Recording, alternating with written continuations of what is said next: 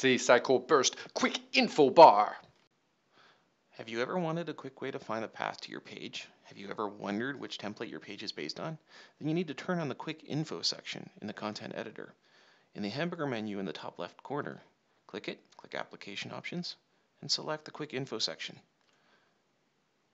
Once the page refreshes, you'll see this new section.